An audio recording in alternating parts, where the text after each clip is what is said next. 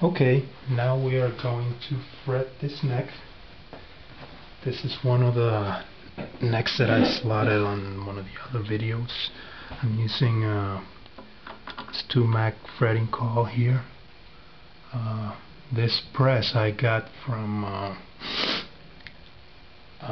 Granger's, which had, it's basically the same one they had as Stu-Mac, but Granger's had it for cheaper.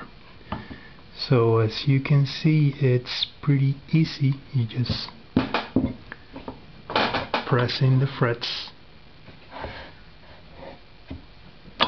Sure you align the coil so that the pressure is even.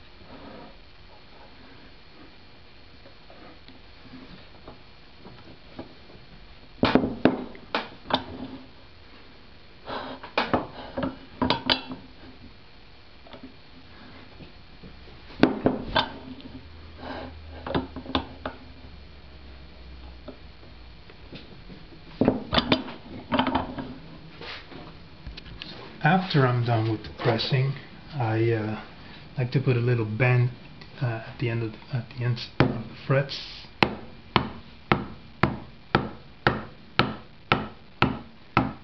This helps the edges sit better, but also makes the dressing of the fret ends a little easier, at least for me.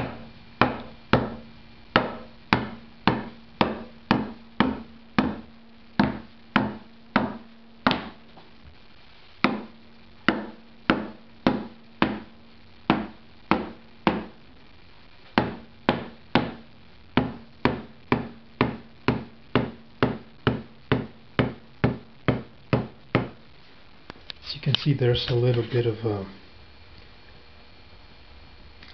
material that goes over the fretboard, so the next step is to trim that off. I use my fret cutters for that.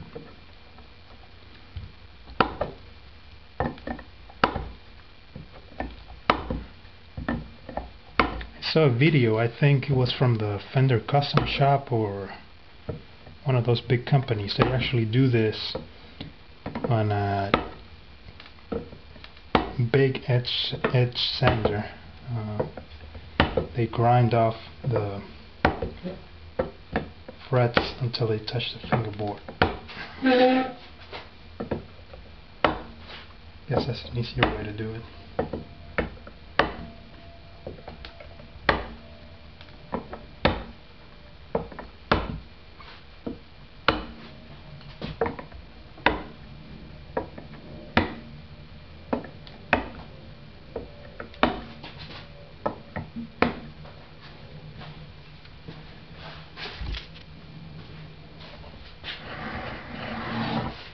Flip that.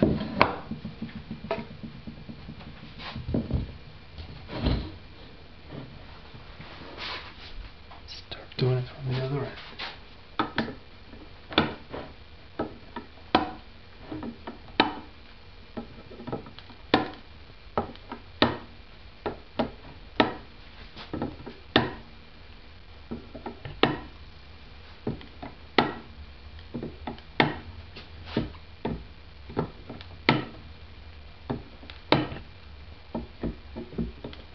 I wish these pliers were, these cutters were spring-loaded.